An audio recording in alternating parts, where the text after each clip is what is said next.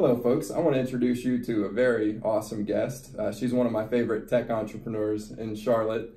Meggie Williams is the CEO and founder of dog walking venture Skipper, formerly Waggle. My consulting company, Level, built the first version of her product, and myself and my team were just very impressed with Meggie and her team from day one. And in full disclosure, I have invested in Skipper's last round of funding, so very interested in their success for a number of reasons. I'll let Meggie introduce the company here shortly, but keep in mind they closed a round of funding. They're in the process of closing, and they've started closing on the second round, as I mentioned, attended Techstars, and they're growing very quickly. I'm personally fascinated by women in tech and early stage companies, as I feel we don't have enough of either. But I'm even more fascinated by this story because Meggie started the company with her wonderful husband, Sebastian. So sure, we're going to talk a lot about that. Meggie, please give an introduction to Skipper and your progress to date, if you would. Yeah, well, thanks for having me. It's great to be here. I'm really excited to talk with you. I'm glad to know you. My name is Meggie Williams. I am the founder and CEO of Skipper. We are trusted care for busy people who love their pets. We started as a tech-driven dog walking company. We would like to say that we are a logistics service that sells trust. We have built our own proprietary technology that drives a real-time experience for our users that includes real-time updates, GPS tracking, pet photos, and really is able to deliver a quality service at scale. We have recently started to partner in a bigger way with multifamily apartment communities to really change the game when it comes to pet care amenities that are offered to apartment residents. And we're really looking forward, kind of in this new chapter, to really own the pet parent experience and what that means. Excellent, excellent. Well, I recall when we were working on the first version of your app, and the name was Waggle, and I recall seeing the lock boxes at different houses and communities. So you seem to have done a very good job in Charlotte. You're opening a couple of other markets, is that correct? Yeah, we launched in Austin, Texas, middle of last year, and then at the end of last year we launched in Dallas. So we're in 3 markets total right now. Wow. Any better traction in one than the other? Obviously, where you start, you probably got the most traction. But yeah, mostly because of learnings. Gotcha. Yeah, I mean, they're taking off. Dallas is 4 times bigger, so we expected to see higher growth there, and that has been the case. Now, is that mostly in the city, or because Plano is obviously a big market there, and Frisco, are you seeing some of the suburban markets as well, or is it just across the board? We are focused on density, so we kind of target the zip codes that have a higher population density, and so we're kind of inner city to Dallas and Austin as well. It's one of the things that we learned when we launched in Charlotte. The many things that we learned is that at scale, density becomes a really critical factor for us to be able to kind of achieve the margins we're looking for, which is why apartment communities and partnering there make a lot of sense. And so because of that, we've really focused our area on high density, high population, millennial focused zip codes. Excellent. That makes a lot of sense. Now, you came from a big consulting company prior to starting this, is that correct? Yeah, I used to work for IBM out of New York. I worked for their global business services practice. I used to do large-scale technical transformations for Fortune 500 companies, which is a fancy way of saying that big companies have outdated tech that's super siloed, and we would come in and help them fix it. Excellent. Yeah. Excellent. How long were you there? 3 years. 3 years? Wow, that's great. What a great experience to have.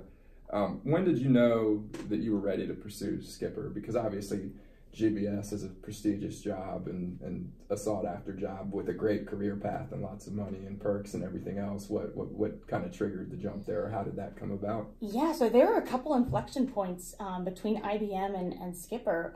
My husband and I, we met in college, and after we got married, while we were both actually working for IBM, we decided to take 9 months off and backpack around the world. Traveling has always been a passion of ours. How millennial. Yep, we wanted to find ourselves. That's great. I wish I had done that. So we did that big backpacking trip, and then we came back to Charlotte.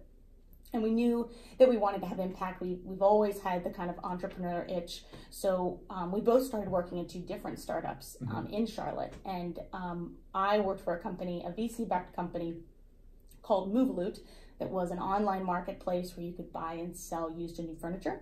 They raised $20 million and ended up going bankrupt within 4 years. Wow. And what year was this? This was in 2015. Okay.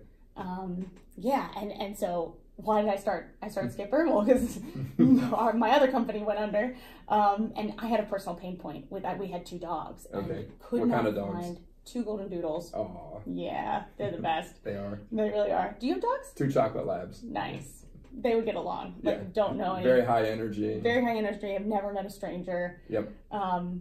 Yeah, and we had, both my husband and I had really busy work lives and social lives, and found it really hard to find an accountable service that we could bring in to help take care of our pups.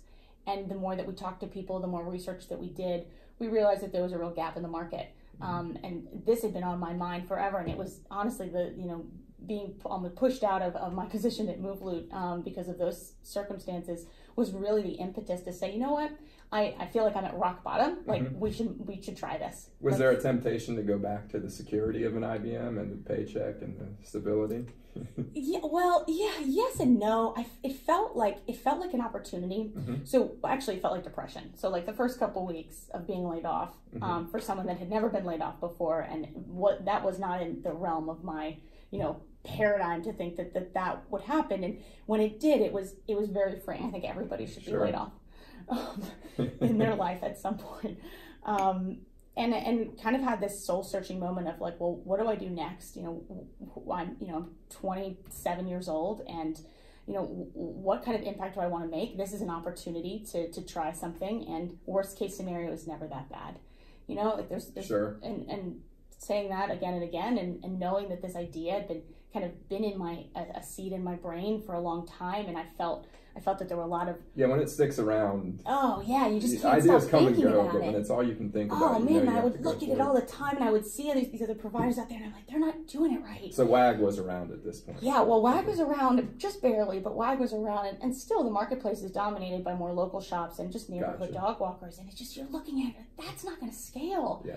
Right, and not only that, but it's the potential danger that pets are put in, and pet parents aren't getting the kind of quality and the convenience that they deserve, to accommodate kind of the modern lifestyle. All of these things just made this something that would not go away, and I was like, I need to do it. Like, I'll regret it if I don't try. Well, that's great. We're glad that you did. So Sebastian, you mentioned, was at a startup. What was the startup that he went to at the time? Sebastian was working for a 2-person startup called Yodish. Okay. So he was building a mobile app for people with food allergies to help them kind of find and locate local food options that would kind of serve their dietary needs. Okay.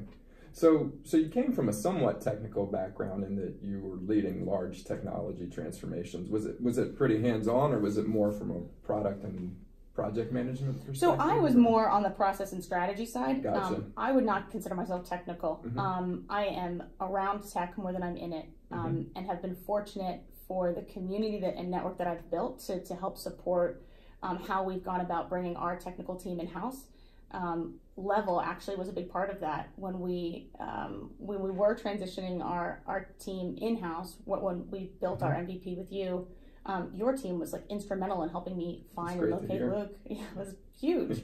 I don't know where we would be today had your team not been supportive in helping us identify Luke, who ended up being a game changer for us, right? I mean, he's our technical partner, and he's built everything since you handed it off. Excellent. Yeah, it's very hard running a consulting company because our people like working for startups, but a lot of startups are just people with ideas and no passion to execute on it, and they don't really understand what it takes to make things happen. And to get to the level where you guys are, we probably see 20 companies before we find one who can get to where you are. And that's the challenge for us as a consulting company, is we can also go chase the AIGs and the Bank of Americas and the large manufacturers and the large airlines and chase big projects. With startups, it's small, there's smaller budgets to begin with, and many don't work out. And when I heard your story, I remember Asaf telling me about it, and I was always skeptical of every startup. And he's like, John, trust me, these two are going to make it. They're both amazing. They both get it. And now, did Sebastian have a fairly technical, hands-on background if he was in a two-person company making an app, or was he more of your kind of background? No, as well? he's ops background. So they ended up outsourcing their development team, and so they didn't have any in-house tech. Well, we'll come back to that in a little bit. One of the things I'm always curious about is how much money did you start the company with? Did you go out and get some, and you don't have to give exact dollar amounts, order of magnitude is fine, but was it you two ponied up the savings, or took out a mortgage on the house, or what, how did you go about bootstrapping? Yeah, so we so when we bootstrapped, so it was a couple milestones. So we put in, I think, $5,000 initially. We were profitable right away because I was the dog walker, and I was the whole process. And then as we started to understand, how we were differentiated and the plans to scale, we obviously needed more funding, and we did. And I remember that moment where Seb and I were sitting in the kitchen and we were looking at each other and we're like, so we've got like $40,000 of personal savings, like kind of locked away for, whatever we were planning on doing. That, like, is this going to be it? Like, we're going to do this? And I remember us like looking at each other like, let's do it, right? Yeah. Like, let's see what's going to happen. And that was initially what we used to drive initial scale, but working with you, because obviously that was a capital investment to invest in our technology. And then we ended up applying for an SBA loan through the bank that was personally leveraged on us, on our house. And I remember that being another conversation of like, well, like, what do we do if we lose our house? Like, well, I guess we just rent, we just go live with some friends. Like, we were like playing out the scenarios of. But at least you did it when you were young enough to where that was an option. Well, yeah. Right? And it's, I recognize the privilege of having options. Sure. But I remember that was like the next conversation of like, okay, now we're $150,000 like personally leveraged on us. Is this? Well, I like to tell folks when they come to me with their ideas, and I hear a lot of ideas, and I tell everybody, every idea is a good idea. There's almost no bad ideas out there. And I ask people, do you believe in this idea enough that you will take every dollar that you've got, mortgage your house, and beg and borrow from every member of your family to make this thing happen? And if you have to hesitate and kind of hem and haw over that, you probably aren't committed enough to the idea. I mean, there are some folks who are successful without that level of commitment, but I do think that's a requisite for success in the startups that I've been involved with or exposed to. Was there a moment? So you obviously push all the chips in and probably feeling pretty euphoric. What was the first moment where you realized you aren't in Kansas anymore, and maybe you've made a bad decision, or maybe you're at least rethinking that decision? I remember, so the first year we, I remember that we were scared to scale. I was scared to let go, knowing that trust was such an integral component of what we were doing. Hiring team members was a barrier, a mental barrier I had to get over because I was scared. I feared the outcome. I knew that I would do a good job, right? Like I had so much trust in myself being able to execute. And a little in Sebastian. Sometimes more, depending on the day. And I remember we at one point, we were living a life where we would leave the house separately at 6 in the morning, because our services started at 7. We'd pack coolers for the day in our cars that would like sustain us for all of our meals for the whole day, and we wouldn't get back home until like 10:30 at night. And we did this for a couple months. And it just, I remember looking at Sam like, this isn't gonna work. Like we're not doing this right. Like we need to get out of our heads and like figure out how to grow this and like take the scary step. I think we had that conversation once, like in the parking lot of a McDonald's, like on Christmas Day, because that was like we were staying over at different clients' homes, and I was like, Seb, like we gotta figure this out. Like this isn't. Yeah. These processes are breaking. Sure. And so it was those moments where we really made the next push to like, let's take this to the next level. And I feel like that internal dialogue has stayed the same. It's like constantly being like, what's not working, and how do we take this to the next level, and fighting through the fear that can really hold you down and hold you back.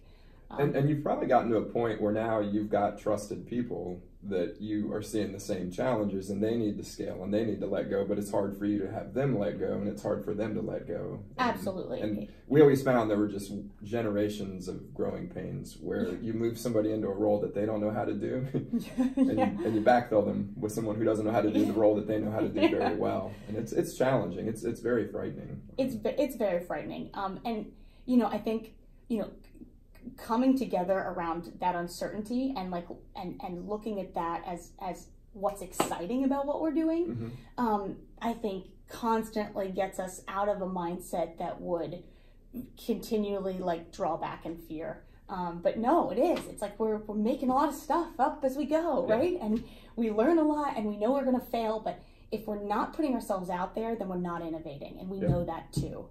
And I think that's the biggest risk of failure, right? Is to do nothing. Yeah, that's a tough trade-off to decide on, and as you said, it's a constantly evolving thing that you have to look at constantly. And the answer might change when you're a $10 million company versus a 20 versus a 30. Very different answers. That's definitely a challenging part to scaling. And it sounds like most of your support network was the two of you. Did you have any mentors that you could reach out to along the way and say, hey, here's what I'm seeing, here's what I'm thinking? Or not initially, and I think we found them. I found them, and I'm so grateful for that. And I think that's why, the husband and wife team, I think why it worked so well is we had Sebastian and I had each other, right? We were our own thought leaders. And I remember I used to listen to podcasts. That was my attempt at really finding help and mentorship. I would be on walks all day. I'd walk 15 miles a day. I didn't even think about that sometimes, right? So I had all this time, and I just became this podcast addict, which was great because I learned a lot. And then it started there, and that at that time the podcast was my community. And then I slowly started to become more... By the way, any favorites that you want to share with the audience? Oh, gosh. I love Entre Leadership was one of my favorite. Dave Ramsey leads that. How I Built This is great. I love the good, Radio Lab, NPR, all of that. It's funny. I have less time to do it now, and sometimes I nostalgically think back on the days when I would, just be just walked every mile of Charlotte. Just that was my job, was listening to podcasts. But what I learned from that, and then eventually having relationships within the entrepreneurial community, and then finding mentors here, really changed the game for me. And it's what keeps me going, right? And it's one of the best parts about raising money is bringing in new people. Having institutional knowledge come in who's vested in your success. Having people like you as thought leaders around me that I can go to when I have specific asks and challenges. That's just, I'm humbled and so grateful to have that. And what a cool opportunity to be able to build something around people that can really, really make the difference. Sure. And I think that's what a lot of people miss about these massive ecosystems, like a Silicon Valley, is that the echo chamber and the support network is so amazing, because you can hear about it on a podcast. That's one thing, and that's useful, and that wasn't available 15, 20 years ago, so there's certainly value in that. You can talk to a lot of gurus in the entrepreneurial community who have never even maybe opened their own lemonade stand, but they do know about business, and they may know about commercial real estate. But where you really get the value is from folks who have been there and done that and seen similar types of challenges. And the more of these success stories that we have within Charlotte, the stronger we start to reinforce one another. And I think that's when you're going to start seeing the venture capital and some of the other aspects of a mature ecosystem.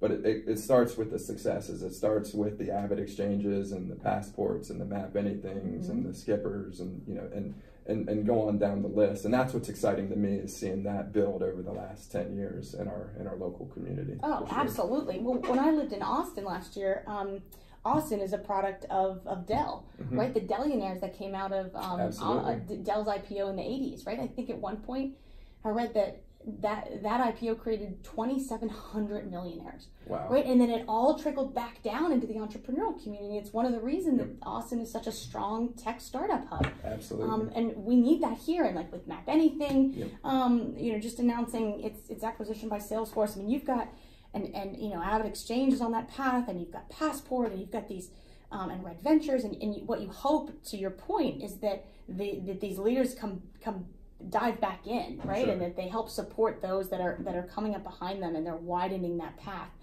It's a really exciting time to be here for that reason. Absolutely. I came from the DC area, and we had a similar event when AOL IPO'd, and then they created, I don't know if it's 2,700 millionaires, but it was certainly on that order of magnitude. Yeah.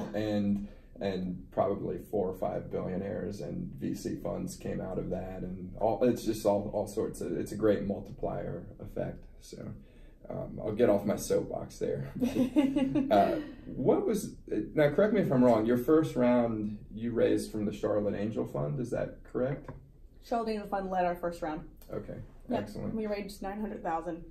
900,000, okay. Mm-hmm. What was that experience like? Because we hear people complain about raising money real early stage in Charlotte, and I talk a lot about this. I think some of the complaints are more about the entrepreneur than the scene itself, but I'd be curious what your experience was, since you successfully went through and did it. Yeah, I mean, we did it, so I guess just to say that, you know, it worked out. I mean, it was definitely new. It was the first time I'd ever raised capital.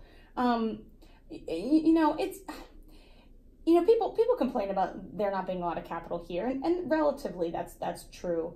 But there are people who care, and there's capital when you seek it out. Mm-hmm. And I think, you know, it's funny because I have come to admire and respect Greg Brown for how he has managed Charlotte Angel Fund and everything he's done in the community to help really continue to support entrepreneurs.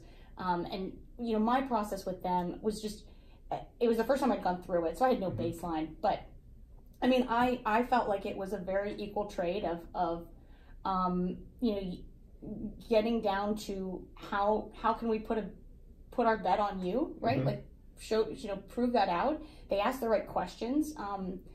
There was the right amount of pushback that I think, you know, so initially I still have that email when and Greg's gonna love this because I'm sure he remembers. He sent me an email very early on that was like, "You're not a fit for us. Like Charlotte Angel Fund, you know, there's the scaling potential. It's not really technical or technology enabled." And we went through a couple iterations before, you know, they actually ended up leading the round. But, you know, I think it's it's persistence, right? And it's Sure. taking feedback and understanding where people are coming from, and then, you know, just pushing forward and doing as best as you can. And you understand from Greg's perspective, if you take that critical feedback and take your dodgeball and go home, you're probably not going to be successful. You're going to see way worse things than that kind of feedback from your customers and your partners. And, oh, absolutely. Like, no is never no. Yeah. Like, you got to keep fighting. But at the same time, like, you know, you have to have a business that can scale. You know, you should have a proof of concept that demonstrates some kind of product market fit, right? Mm-hmm. And you need to figure out the levers that make your business a viable business that other people would want to invest their money into. I think that, you know, knowing the background of investors is really important. So when some people come from more risk-philic or more risk-averse backgrounds, it really changes the conversation. Early stage startup is hard. It's a bet. It's a gamble, right? A lot of times you're putting money into companies that are pre-revenue, right? They haven't even proven that they can sell, that there's a client willing to buy what they're trying to sell. And so a lot of it is you kind of have to, it's gut. You have to go with the people, you know, your reaction to the people who are leading it. And for us, when we came to the table, we had bootstrapped our company to the point where we had revenue, right? So we were showing traction. And it was more about, can this traction grow and scale, and how would we be able to do that? And I think, you know, one of the reasons why it's, you know, parlaying that into our second round, you know, we've been able to do that, you know, pretty successfully. And I think we've been able to tell a story that really laid out what we had more or less predicted in the beginning. Obviously, there's been some tweaks and some changes as to be expected. But I mean, I am most proud of the fact that when I say we'll do something and we ended up being able to do it, I really put a lot of, you know, of personal pride in coming back to someone and an investor who I have a fiduciary responsibility to, saying like, I put your money to really good use, right? Sure. Said I was going to do this and I did it. Yeah. I think following through on your commitments is one of the things that that is most important, especially when you go to raise that second round? So it sounds like the second round was a little bit easier for you. Do you attribute that to your track record, or do you attribute it to you were just better at doing it because you had done it before, or maybe a little bit of both? Well, knock on wood, we're still in the middle of it, so we're about to close. It's been, I mean, we're more established in the community, right? So people know us, and I think they've been able to understand and believe in our traction more because we've just had more time to show that growth. Honestly, like we've had some major uplifts, like with Techstars, like being introduced to the Techstars community, and the caliber of investors that came with that has been a huge driver, not just to our ability to fundraise, but also just where we've been able to position the company because of what we learned, and who we became because of that 12-week program and the people in it. So I feel like we've really leveled up over the last year, and that's all contributed to being able to successfully raise this second round.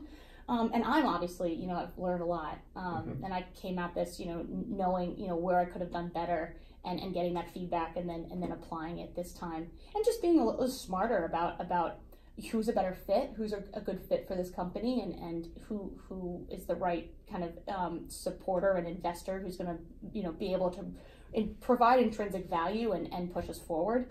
I have a much better sense of who that is now. That's great.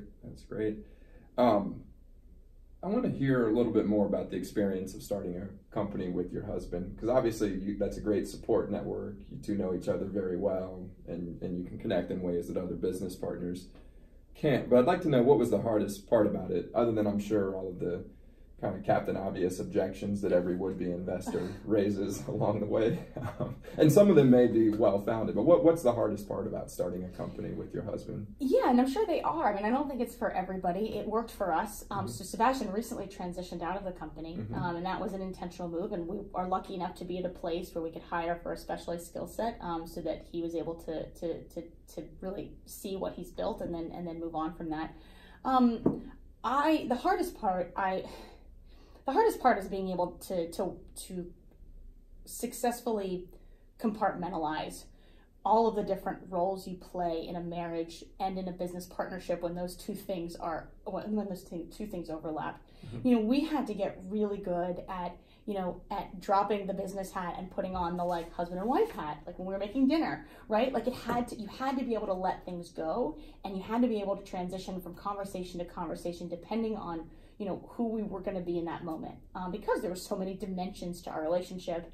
I would say that it was stressful. Like, I think our communication skills improved because they were pushed to so many limits, right? It was just constantly stressful working with your spouse when you have expectations and they have expectations of you, and then you're also trying to make a personal relationship work that's totally outside of scope of building a high growth startup, and you don't want to you don't want to lose either of those things, or the integrity that really is the foundation of them.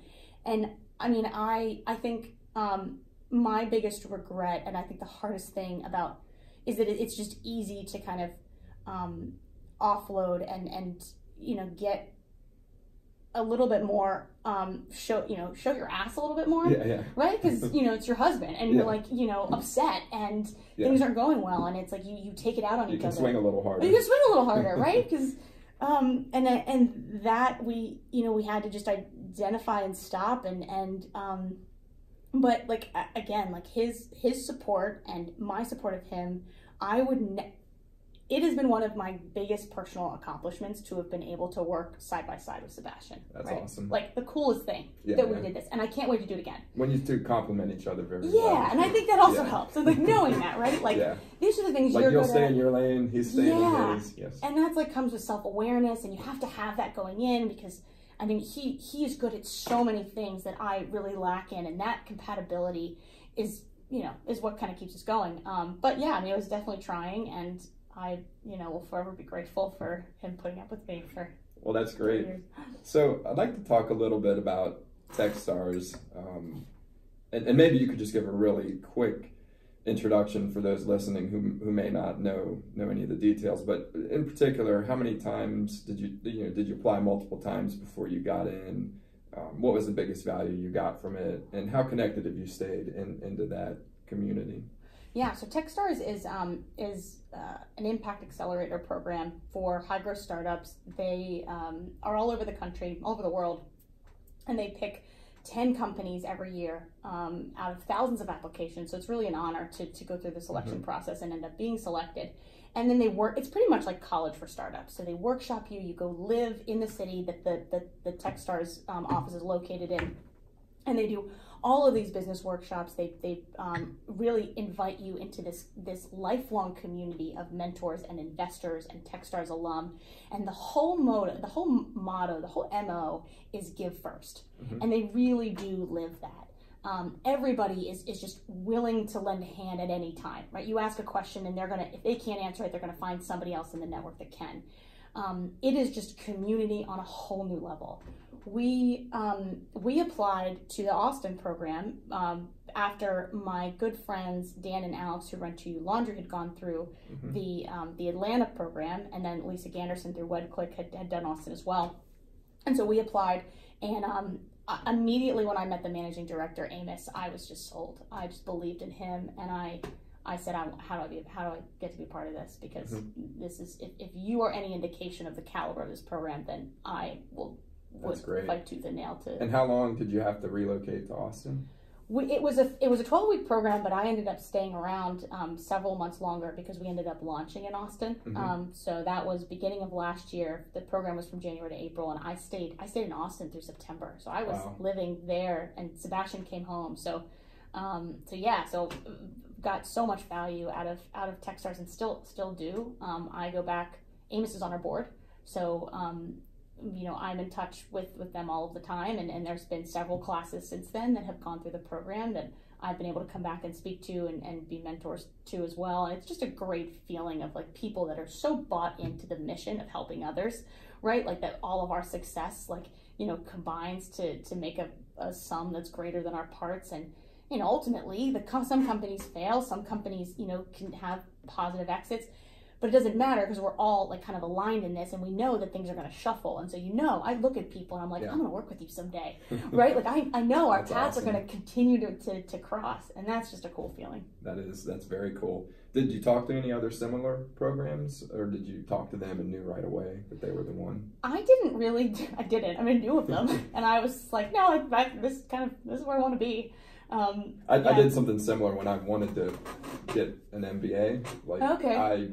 I applied to Duke, I got in, and I was like, I'm not applying anywhere else. Like I was just going to take the first one that I liked enough to get into. But sometimes that's that's just the right decision anyway. Yeah. So very, very interesting. So you raised $900,000 in your first round, and I think I read about a very large capital raise happening maybe within weeks in your industry with WAG. That's got to be either unnerving or how many was it, $300 million that they raised from SoftBank? Yeah. Well, it's funny because I remember when I woke up to the news and, raising the first round, we had just closed. Well, we were about to close our first round.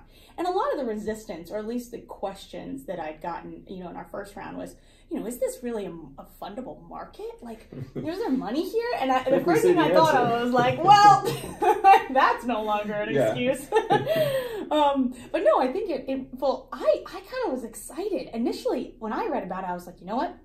This is great. It validates our market, right? So clearly something's happening here, right? Pet care trends, the amount of disposable income that's going to pets, how pets are members of the family, like there is something here, and that has just been validated in a major way. Second is... Well, they run ads all the time, so... Right. Well, yeah, but... Yeah. And, that builds awareness that the industry even exists, and if you can deliver a better experience, which you appear to from the... And that's exactly what it was. I mean, not only was it validating the market, but then WAG and others help educate our future customers, right? So the brand awareness is strong. They put a lot of money in ads, and then when those customers attrit, which they inevitably do, because there's significant quality control problems, they come to us, and so we found it to actually be a source, a client acquisition source. But yeah, I mean, and honestly, and this is something that we feel very strongly. Our team does. we look at these, at the way these marketplace models are operating when it comes to taking care of pets and going into homes, and it's just not the right way to do it, right? And we stand by the fact that we are doing it the right way, and we have this moral imperative to succeed because, you know, if we don't, it's at the peril of pets and their pet parents, right? It's just, you know, and all of the things that we've done to just continue to focus on like that client experience and really being there for the pet parent and for the pet and selling that trust. And I hear about it in the news, how like when these other companies make mistakes, how they go about it and they try to send hush money, and it's just so divisive, and it's such a transactional way to approach the people's relationships to their pets. And we are just on such the other side of the spectrum. And if we can make this work from a unit economic standpoint, and we can really scale something that is just so focused on delivering a high quality, controlled, consistent experience, like I feel like we have this almost higher mission now to do that. I've found that most successful companies find that higher mission. Yeah. It makes it easier to deal with the highs and the lows, yeah, for sure. That's true. So I don't know if the two were related, but can you talk a little bit about the process of changing the name? And just full disclosure, I've been through 3 company name changes now. So yeah, I want to hear about that. I want. Did you add the extra V in, or like what's the yeah, we were the Waggle company, and so we had a trademark on the Waggle company, and we did our research. I wanted to make sure we were protected because Wag was in the market, and so it was a couple things. One, you know, there was some brand association that we wanted to disassociate with. I have a funny story. So we had a client call in one day and was so mad. She was like, you missed my dog walk. Nobody showed up. And that doesn't happen with us because we have this back end technology that we route every visit and we see it in real time. So we don't miss visits, as you can see. But she was like, you missed the visit. And we're like, well, let's take a look and see what happened. And so we went back into our system and we don't see her appointment there. And we said, can you send us a screenshot of like what you're talking about? And like, yeah, so she sends a screenshot of the WAG confirmation. So it was WAG who missed her appointment, but she thought she booked it with us. And I was like, oh man, like, okay, like how many signs? Sure. So there was also breathing easily at that point. You're like, how often is this happening? I know, right? It was kind of this little insight. And so obviously, you know, we all had a joke about it, and then, you know, she got signed up for us and did the appointments that we never missed going forward. So part of it was to disassociate from competitors that had a similar branding. But another part of it was that when we went through Techstars, a big part of that was really understanding what our mission was and what our brand identity was and how we were messaging and communicating to clients and potential clients. And what we realized was there's 2 fundamental components of what we do. It's the trust aspect first, and then it's adventure. It's those 2 things that really create the Skipper experience. And we were looking for a brand name that would really embody that sense of being a captain of your own adventure. And Skipper was really that for us. It's a friendly movement, similar with Waggle, like a wagging tail, but Skipper is like a frolicky, you know, happy movement. Yeah, we really identified with that. And also we had the opportunity with Skipper to really to broaden our horizons past potentially pet care if we ever so choose.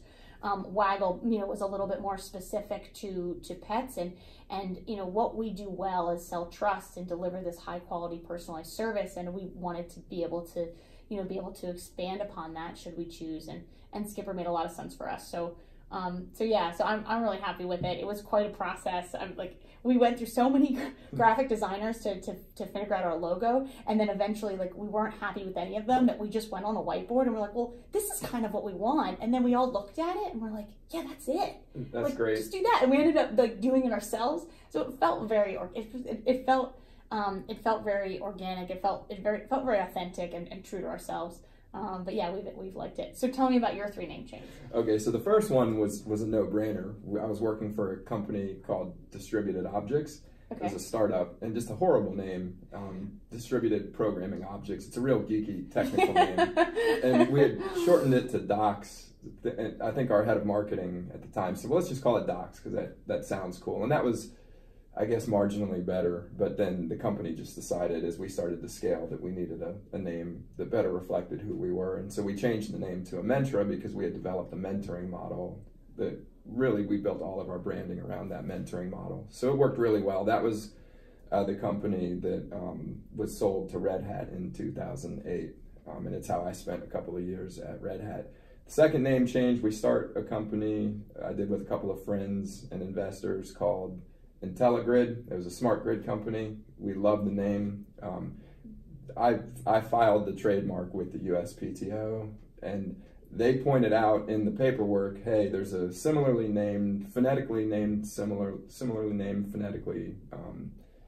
product or service offering, not a product, but a service offering. It's spelled differently, but phonetically it's identical. And they said, we don't think it's a problem, but just be aware. And so we asked the attorney, and the attorney's like, look, that's not even a product. It's a service offering from a nonprofit industry association. You'll be fine. Clear.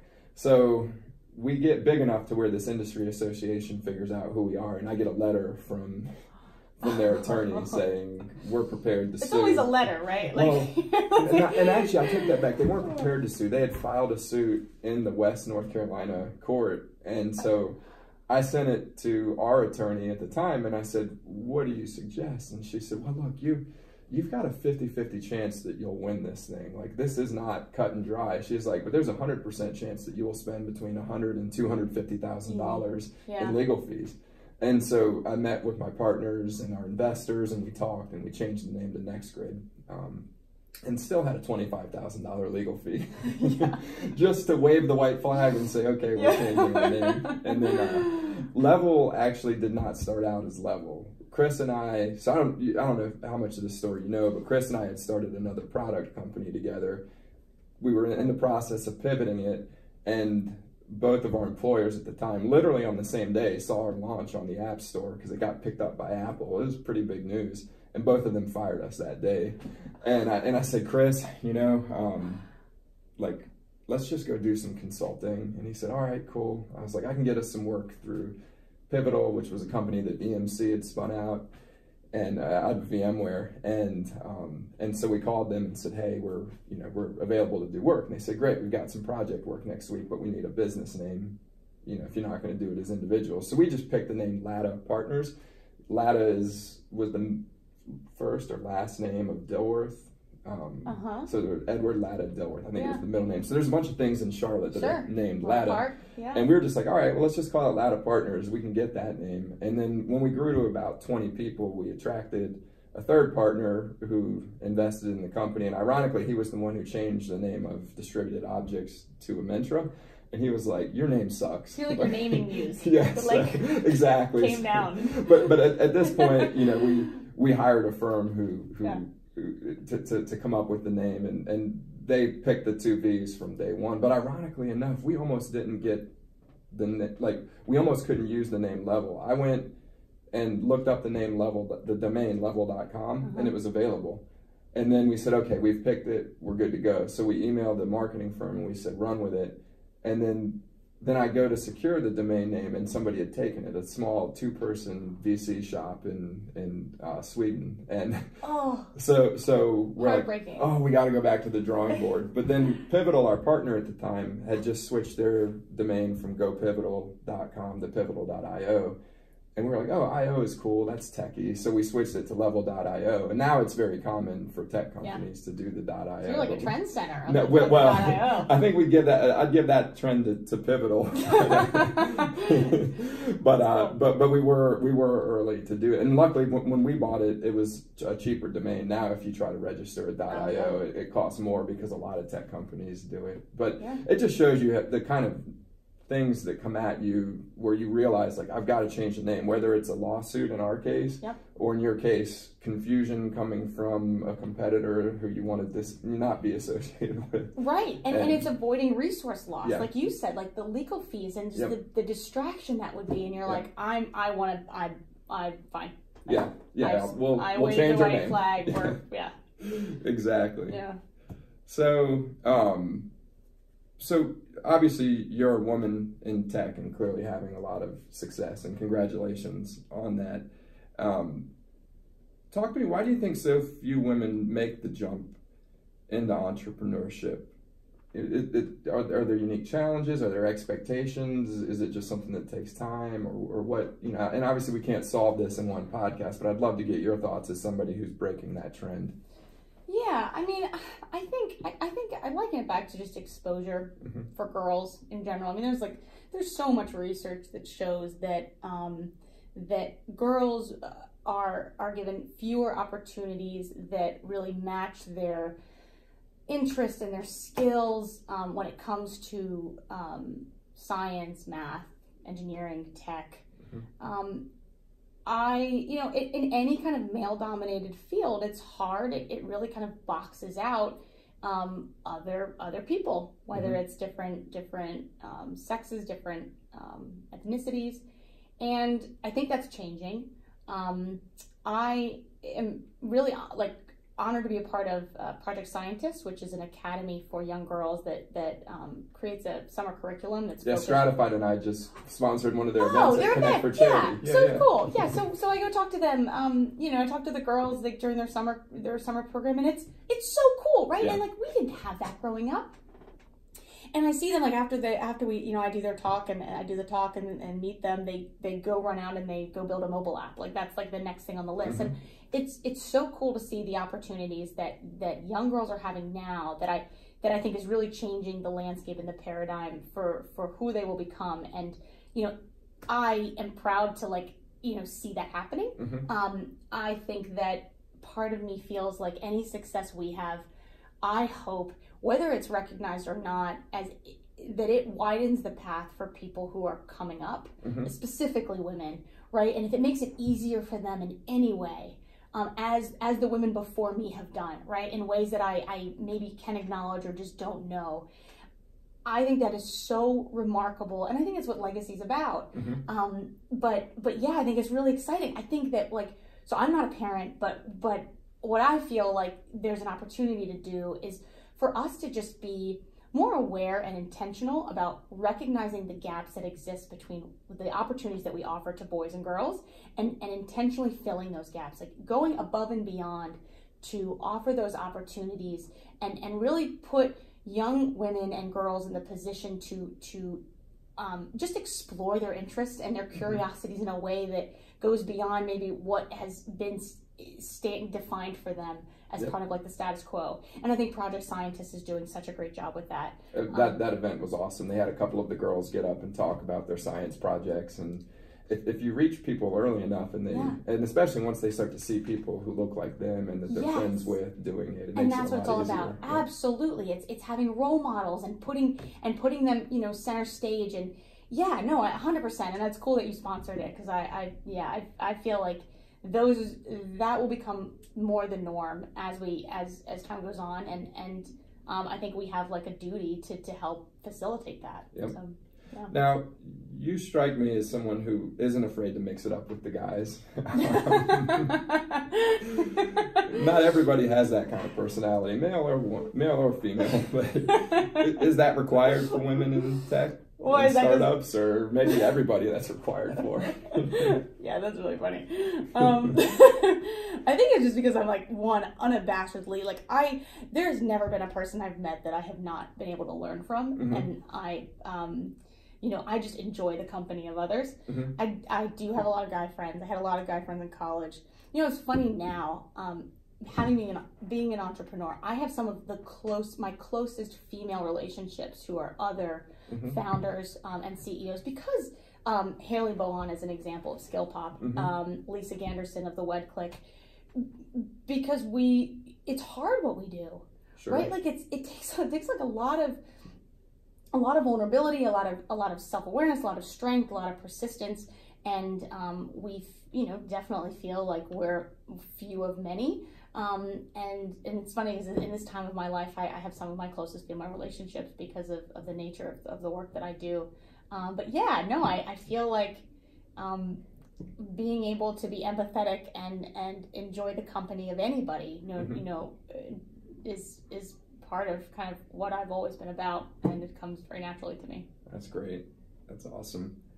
I'd like to talk a little bit about, maybe get into a little bit of detail on just business models, because I think you talked a little bit about your strategic shift away from just the dog walking into partnerships with the apartment buildings, and that seems like you're maybe changing, not the business model, it's still the core business model, but it just strikes me as maybe more scalable or less one-to-one selling, or maybe you could just talk about kind of that transition.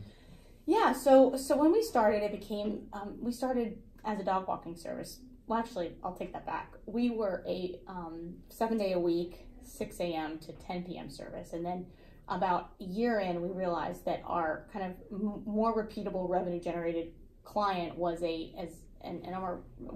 weekday client. Mm-hmm. And so we scaled our hours back to be Monday to Friday, which was a big pivot in the business. So we really kind of concentrated our focus, which, you know, was a big change. I remember when we sent that email out, and then Seb and I went to the dog park to like let our dogs run around, and I remember getting all the bitter. Oh my gosh, it was so angry, like because our vacation clients didn't understand.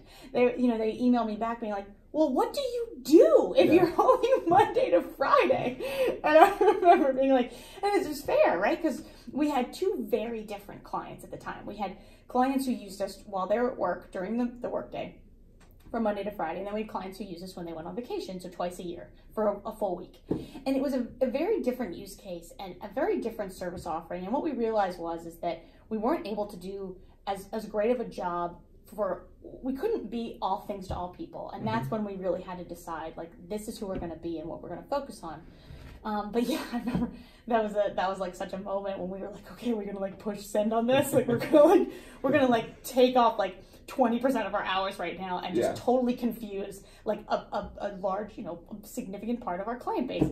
Well, imagine what Netflix went through when they said we're going away from DVDs. We're going to do streaming. Or recently, I don't know if you saw the Disney announcement on Disney Plus, but they pulled all their content from Netflix, which is hundreds of millions of dollars in annual revenue that they're walking away from, and billions of dollars that they're investing into a platform that may or may not work. So it's amazing. No, absolutely. It was funny because Sebastian comes from like a Disney family, and so we are very pro Disney at the Williams household. So it was like, oh, we'll subscribe to that. Like we are going to be like because they're $6.99. I think I'm going to subscribe. To. Right? They're going to pull stuff out of like the vault. Yeah. Like sign me up. Like I don't want the old Disney shows. Yeah. So we went through a bunch of pivots. And so we're used to that, and it's all about really finding the opportunity and where the value prop is. So we started as full pet care, in-home pet care, moved to dog walking, opened our hours back up for weekends when we realized that now we had the processes that could scale that. And then over the last year, and I looked at this data recently, and it's fascinating. We had 14% of our client base was residents, multifamily, so lived in an apartment. Today, and what do you know what that number is in Charlotte? Is 14% pretty consistent with what? So Charlotte it was 14% of our current client base at the time. Sure. Was an apartment dwelling resident. I'm curious if that's roughly what percent of Charlotte residents? No, I think it's much lower. It's much lower. Okay. Yeah, well, depending on the zip codes you're targeting. Gotcha. But over the last year, we've grown that percentage. Now we've intentionally done that, but also it's been somewhat organic. We've grown that from 14% to over 55% of our client base is now represented by apartment dwellers. And do you find that you can batch together 10 or 12 dogs at one time if you're in the same building? Well, the whole business model changes, right? So when we focus on density, which is what we do, because we pay our team members a living wage, right? And that's part of who we are. Is like we have W-2 employees, so we don't use contractors. And for people who are familiar with the difference, there's significant impact to that. Sure. We really invest in our team so that we can invest in our clients. And so our team members are paid an hourly wage, and they're paid for drive time. So when we staff team members at an apartment where they're not driving because they're able to do more visits at once, we're able to really increase our margins there. And so it became a density game for us. And we also recognize that people who live in apartments who have dogs, which now represents over 50% of the apartment community is a dog owner, not just pet owner, a dog owner. And in the last 15 years, that's gone from practically nothing to what it is today. And so there's kind of like all these tidal forces that are coming together at the same time, where you have all of these dogs in apartments. In a 300-unit apartment, you can expect around 150 dogs, which is insane, right? Wow. And then you also have, from our standpoint, the density that really makes sense. And we bring to market a very curated, personalized, quality-controlled approach that apartments really resonate with, right? Because they can't scale. They can't let their reputation be held hostage by marketplaces that can't guarantee that quality. And we are here to say, not only are we going to guarantee that quality, we're going to go to every building that you're in, and we can do it right now. It seems like the other market force that's out there is just the fight between these apartments to attract a younger crowd with amenities, right? And how many gyms can you add, or pools, or so. They call it an amenities arms race. And pet owners are a focus. And so what we are trying to do is really pioneer the new standard of pet care amenities at apartments. We are uniquely positioned to do that because of our foundation in dog walking and everything that we've learned from how to be great at having a scalable digital platform, because you couldn't do this if it was just, hey, call me up, I'll schedule one of my 4 dog walkers. 100%. So really it goes back to level. Like that's what I was getting at. I'll drink to that. Cheers. Cheers. Level had very little to do with their success, for the record. No, it was the launching pad to where we are now, for sure. And it is. It's technology based.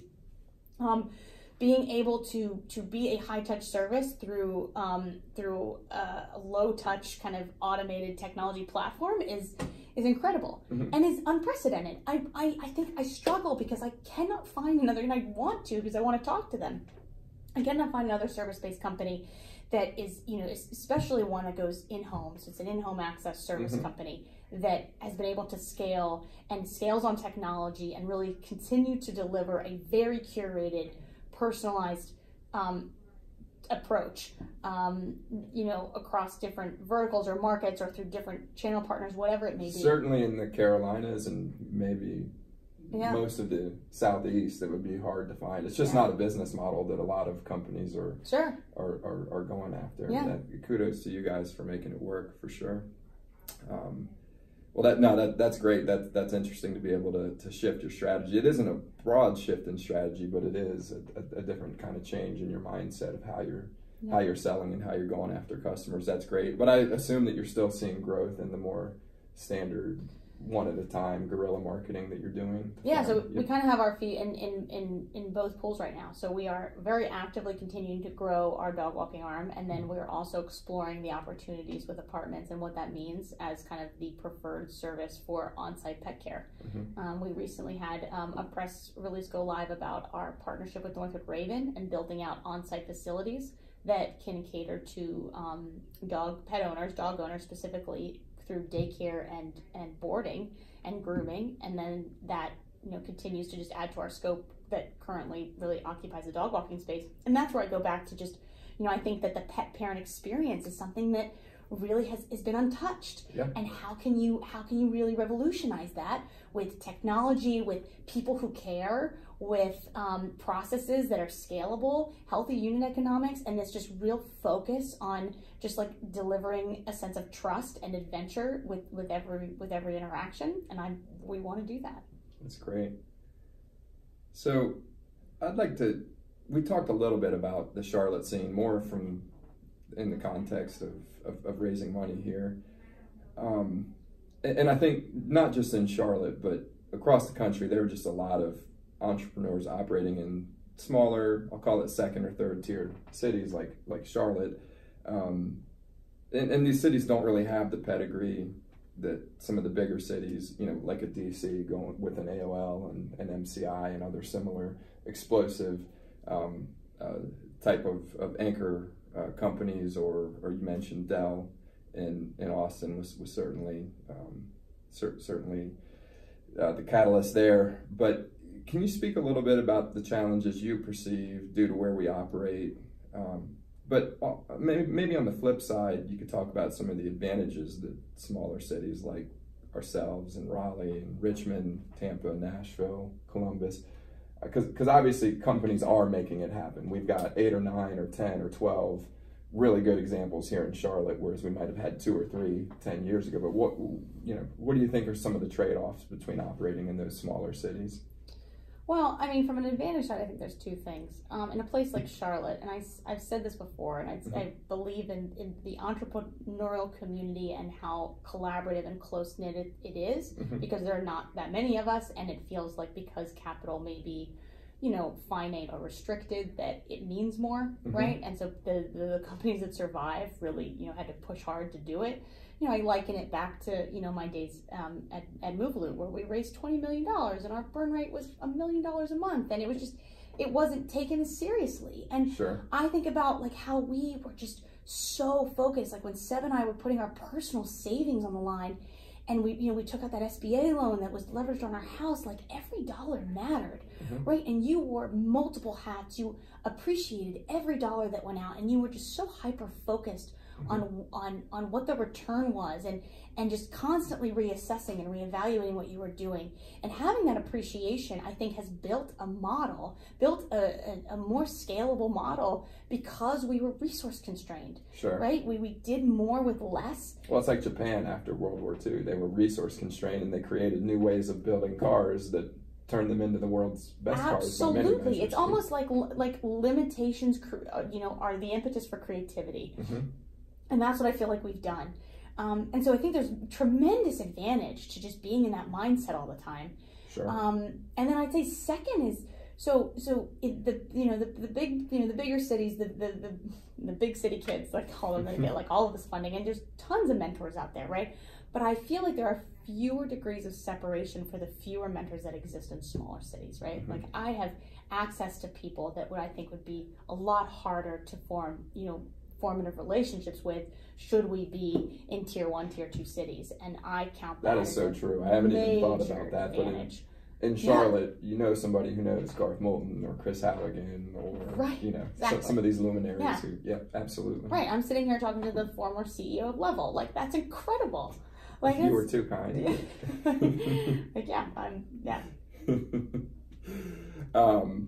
So talk to me a little bit about how you set goals at this stage in the company, and maybe how that's shifted through the years. Is it growth based on top line, bottom line, number of users? How do you think about that? Obviously, there's no right answer, and that changes over time.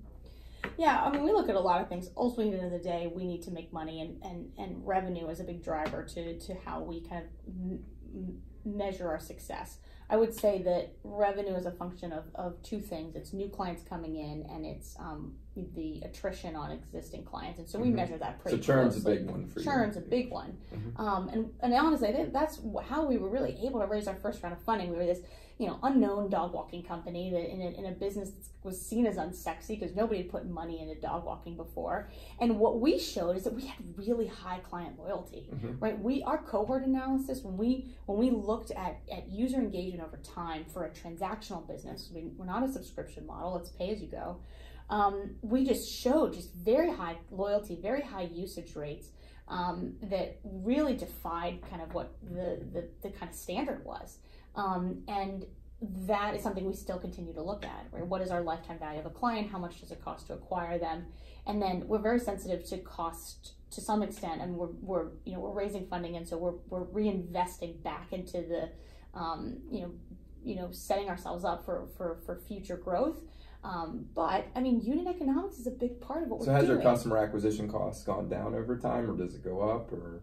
So depending on where, so in new markets it's gone up, but mostly because we rely so heavily on word of mouth growth. 45% of our clients come from word of mouth. That's great. And yeah, we love that. I mean, I feel like in a perfect world you wouldn't have to do marketing, right? Because your brand ambassadors would be the clients who just testify to the value of the experience they've had.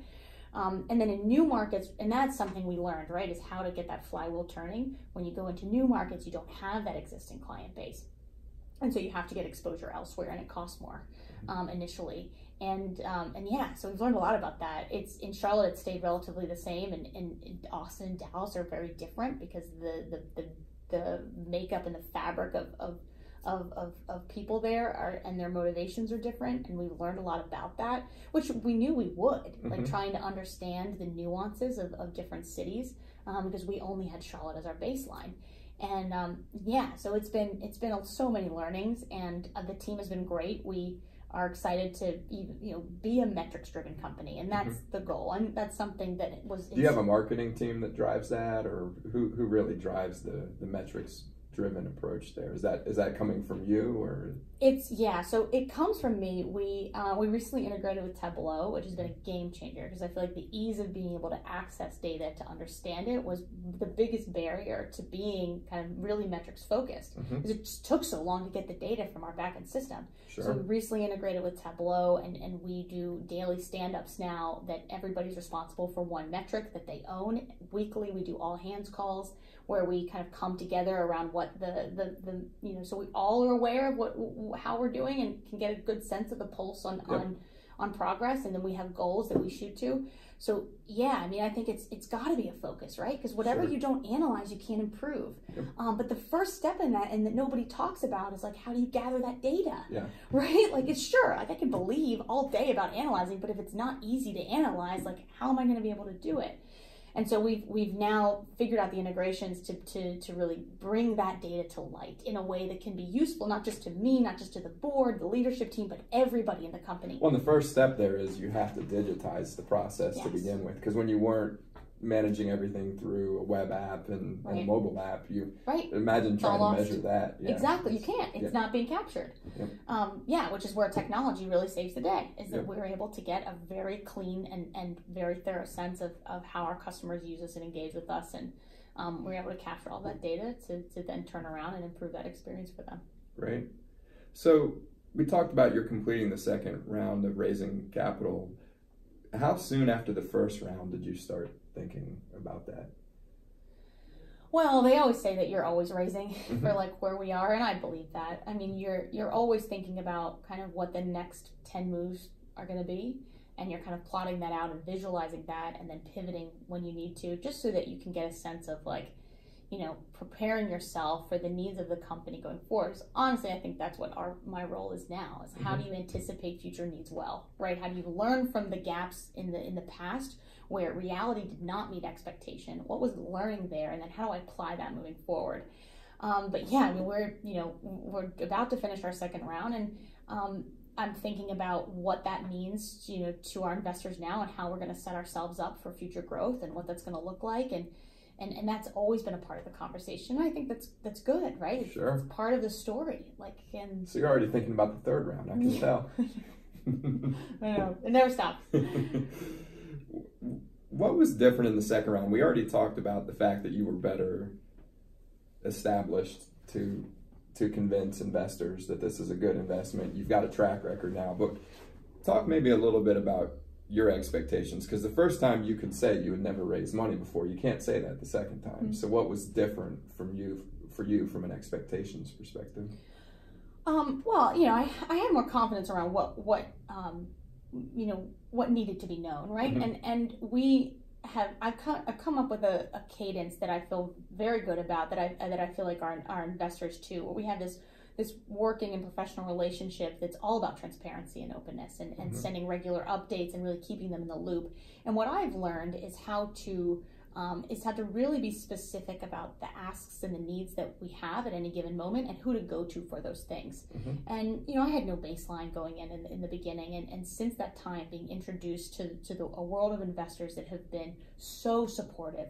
And I know that other entrepreneurs have different experiences, but I feel so grateful that not only our investors, but our board, and then our advisors, and everybody that's been around us has been such a value add at every step of the way. And being able to channel that and really parlay that into launching kind of the next round was part of, I think, the success and why we were able to raise so quickly.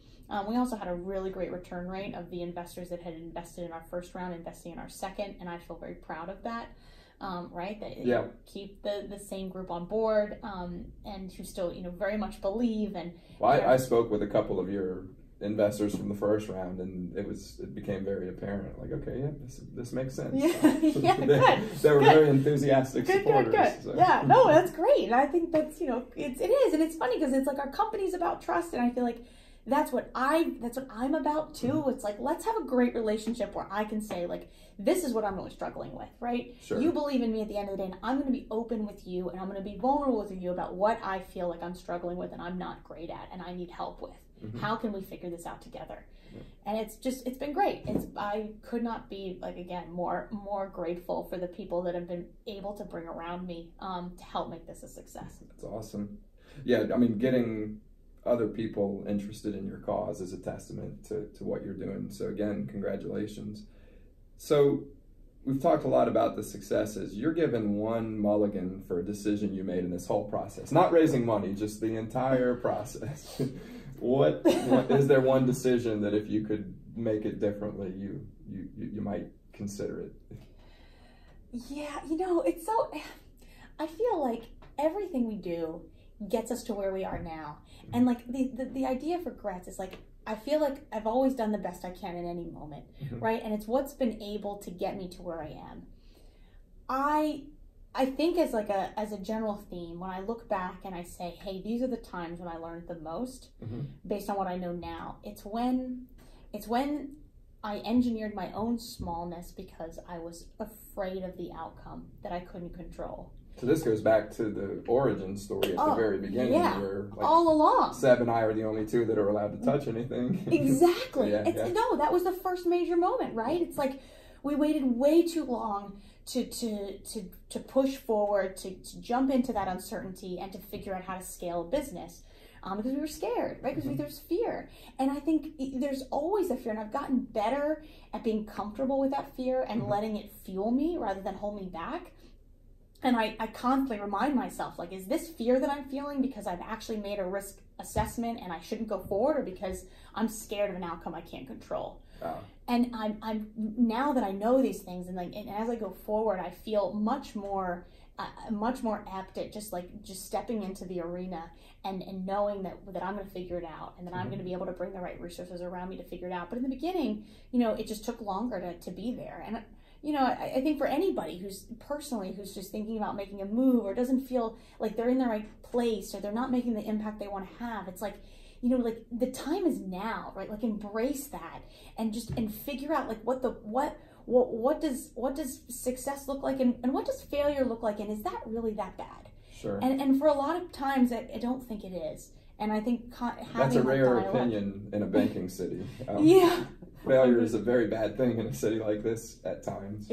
Yeah, it is. But I guess it's the only way we know how to grow. It is. And it's the only way we push forward. And I think about the biggest failures that we've had, me personally, me professionally, that was the time that we were really able to shed our skin and grow and move forward, because we had to step back and reassess, and we were pushed to make the uncomfortable move to learn and change. And I have so many examples of that, like, down the line, where involuntary, situations where we were like, oh, fuck, like, this is a shit show. Like, we are going to come out of this damaged and weakened, and we didn't, because we thrived from it. And if we could all, like, just, recapture that and say to ourselves, like, failure is not, if we learn so much and we grow so much from our failures, why are we so scared to fail? So it's almost more sins of omission than commission. Like, it isn't mistakes that you made, it's risks that you didn't take that could have led to growth opportunities. Absolutely, and you'll never know. And, absolutely. What to live with. No, it's funny. Very early in my career, I looked at a couple of mentors that I had, and I was like, what's really different about them? And I was like, they just don't give a shit. They go take risks, and they manage the risk, and they react to those, to the curveballs that they get thrown, but they're humans just like the rest of us. Yep. So. No, 100% agree. I like that. It's like, it's all about managing risk. Yeah, I think that's exactly what we do. Exactly. So what is the next big thing for Skipper? New cities, new offering, more of the same? What are your thoughts there? So we're really exploring this opportunity with really changing the standard when it comes to pet care amenities at apartments. Mm-hmm. I mean, that's a blue ocean for us. Sure. If you can sell one building and get 150 dogs And what do you think your conversion rate is in something like that? So we're looking at somewhere between 20%. Wow. And it depends on the apartment, right? It depends on the, and that's what we're learning, right? We need more data points to really be able to say for what kind of conversion rate we'd expect depending on the community it is. But there's nothing for these pet parents who live in apartments, and they're already guilty enough because they live on the 20th floor and they have this 50-pound dog, and it's like how do these apartments then go above and beyond and cater to them? And we have that answer. Yeah. And we are very excited to bring that to the world, and there's so much to be had there. So we're really pushing forward hard on that. And is that more of a marketing effort for you then at this point, or marketing and sales effort? It's just get out there and get it's a biz dev effort. Folks. Yeah. It's about spreading the word, and we've got 6 facilities under construction that go live in the next 6 months. So we'll have an operational use case to look back on. But I feel excited that we've been able to go under construction on so many facilities opportunities without having really a precedence, because I think the developers and the management recognize that this is the future. Sure. How they cater to their pet parents who live in these communities is going to decide for them, like, their retention, their operating costs, the rental rates they charge, and it matters to them. And so we are stepping up to be that provider. So I think we are at a pivotal point where we need to, really build a robust team that can go out and get those leads, because, I mean, there's opportunity here, and we're able to fill it. Excellent. Not to put you on the spot here, but what other local tech startup excites you the most, and why? And it can be more than one.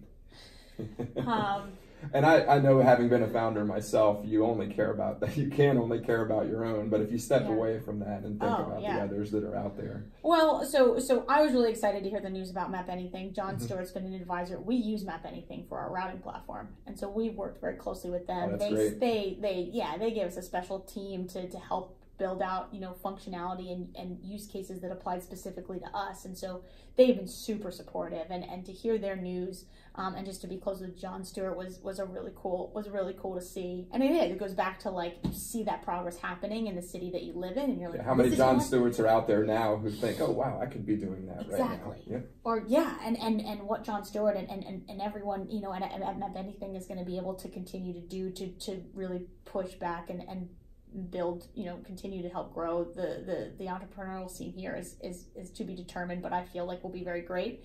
And then from a peer standpoint, I've always been very close with the founders at 2U Laundry, Dan and Alex, and I believe in people, and I believe in them as founders, and they have crushed it. I mean, they have taken valet laundry to a whole new level and are really pioneering in a lot of ways that I look up to and role model and respect.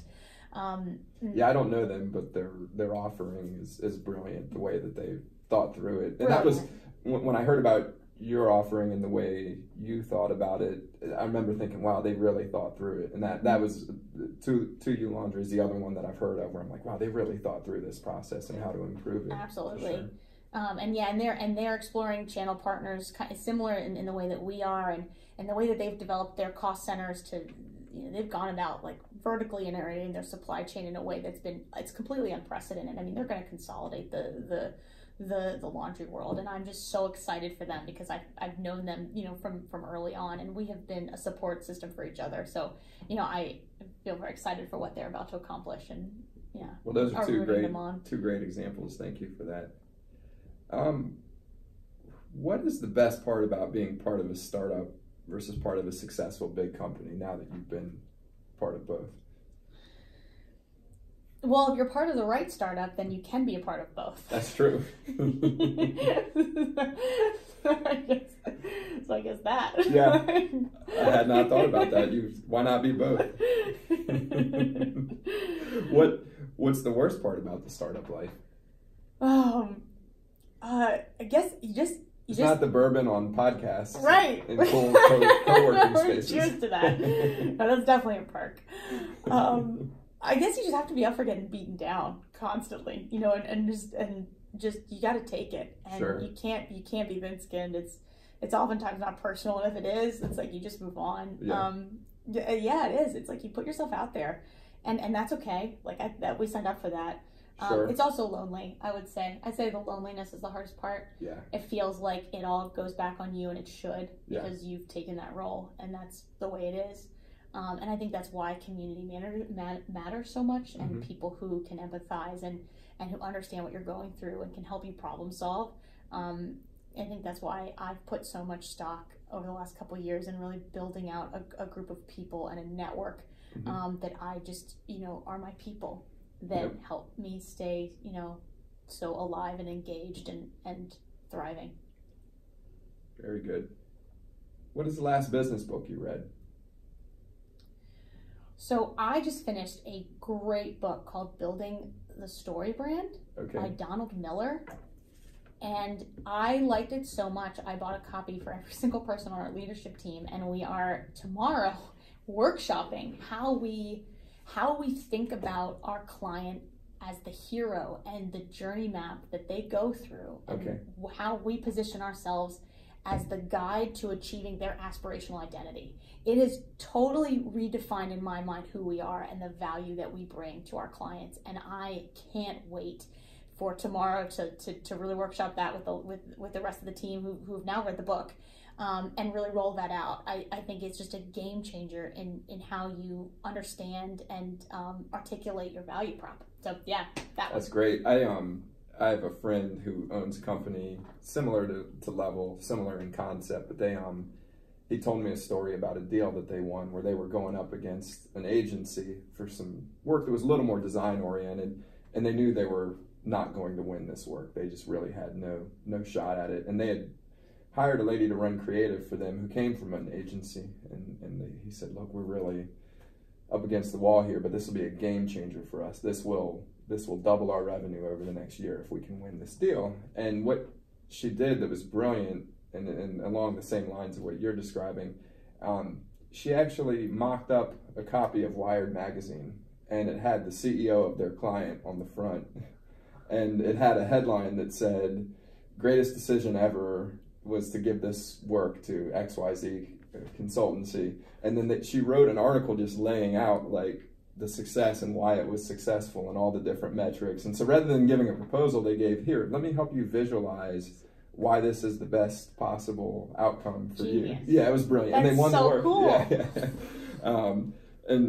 Yeah. Example. There's always things like that though, where if you can build that story and build your brand around that story, I can see why that's very powerful. So I'll put that in the show notes for folks who want to check that book out. My next question was going to be a book you've gifted more than once, but you just answered that. Yeah. So going back to the women in tech theme, I just got back from a week on vacation with my two lovely nieces. One's 3 years old and one is 9 months. And what can dads and uncles and moms do to get these young girls more excited about tech? And what are the mistakes that we make? And I think you touched on this a little bit, but that's more about the role models that are out there who can, you talked a lot about becoming role models for them. But what can the folks like myself and my brothers who look at these little girls and say, wow, we want them to experience the joy of the rewards that we found out of our careers? How do we nudge them along that kind of path? Yeah, I mean, it's a great question. And you say like what gets them more excited, and I think the assumption there is that they're not excited to begin with, and I think it's more to do about giving them the opportunities and the exposure to understand what they can be excited about. And being intentional around knowing what are the gaps between the opportunities currently given to boys versus girls, and then going in and helping to fill those gaps, and making that a part of just a part of like dinner conversation, and kind of reworking what standards are, like, because norms are so relative. But I think we so often just fall into these preconceived biases that we don't know we're doing it, and it's because of how we were raised, which is how our parents were raised. I have a great example of that. So I used to work for a couple that owned a small business when I was 17, 18 years old, and I had a friend who had twins, a boy and a girl, and the mom bought presents for for the boy and the girl, who are obviously the same age. And even she pointed out, she believed in feminist concepts and was very progressive thinking, but she bought a Barbie doll for the girl and then an erector set for the boy. And she's like, you know, I was thinking about this, like, why did I do that? Like, what message am I sending? And you don't really think about it. And maybe if she had given the erector set to the girl would have cried about it, because she's already been programmed for a few years coming up to that. Yeah. So it is a tough question. And it's hard, and I get it, and there's no fault. I think there's more fault in not rectifying it than there is in actually doing it in the first place. And I think that's where the obligation and the onus is, right? Like, recognize our failures here and help make them better, and push us over the edge, and give girls these opportunities to explore. And like, again, like what Project Scientist is doing, like, you know, traditionally underserved for women, for young girls. These opportunities in science and technology and engineering and math, and like, and if they go other paths, that's totally fine too. Sure. It's just this idea that we are limiting those opportunities from a young age that sets us up to not take advantage of those things in the future, which is why you have so many male-dominated fields, I believe. And I think there's a lot of other things that go into kind of what the responsibilities of being a woman and having different choices than what men have, and that goes later on. But I think having that strong foundation at least will help kind of guide that path and help inform those decisions when when we all have to make those tough calls. Absolutely. So you talked a little bit before about what brought you to Charlotte, what brought you back after the Austin detour. If you have had to leave Charlotte, or if you just wanted to move on, what is your next best choice at this point? It's funny. So as someone who has literally traveled around the world, right? Like, we visited so many places, and coming back from it, it was more of like, I think I more realized how many places in the world there are that I have yet to visit. But no place has ever felt like home like Charlotte has. And I think it's because I feel the exact same way. Yeah. I think it's the people, it's everything that's going on, it's the open-mindedness. I think that's why if you start any business that's good, you will succeed. Good enough, right? Like, people are so open-minded to what you have to bring to them, and you're starting to get new perspective from people moving in, but you have a good sense and good group of people who are North Carolinians, have been here for a while, even native Charlotteans, and I know they're rare, but like, just being a part of how dynamic this city is and how much is going on, and we are at such a precarious stage to be able to decide how close and connected and collaborative we are when this scene becomes a lot bigger, right? This is a very special moment where we have ability to influence that and make it easier for people coming up and show them the right way. And I go back to that because I think that's important, and like everything that we do and the relationship that I have and how supportive they've been to what I'm building and how I hope to give back and am giving back. It's just such a great place for that. It's why we're headquartered here. It's why we'll continue to be headquartered here. That sounds like an answer of somebody who's maybe considering a career in politics after a big exit. No, I do have an answer for this though, because I am a big fan at times of just like solitary, relaxation in the mountains with a lake. So if I had to pick, it would be somewhere with a mountain and a lake. Okay, it would be my go-to. That's excellent. So I know you've got a company to run, so I'll only ask you one more thing, and this one's really important. What do you do for relaxation time? I mean, can you even unplug in the middle of everything that's going on right now? I think it's important to unplug. I think it's important to be the best version of yourself at work. You have to be the best version of yourself at home too, and whatever that means for you. For me, that's like togetherness with my friends. I really like being active and outdoors. Just discovered Defy Gravity, which is a trampoline park. And my kids love it. Oh my gosh, had a blast. We have these really close friends that have a really young daughter, and they invite me out to like when they go play at the like jungle gym, because I just love just playing around. Like, it's a good outlet. It is such a good outlet. So just being active and being outside and being with friends is really how I unwind. Well, that's great. Well, thank you so much, Meggie. I really appreciate you taking the time out of the day. I think that we had really interesting discussion. I think that there's a lot that the listeners will take away from this, and I look forward to working with you in the future. Yeah, well, thanks again. It was great.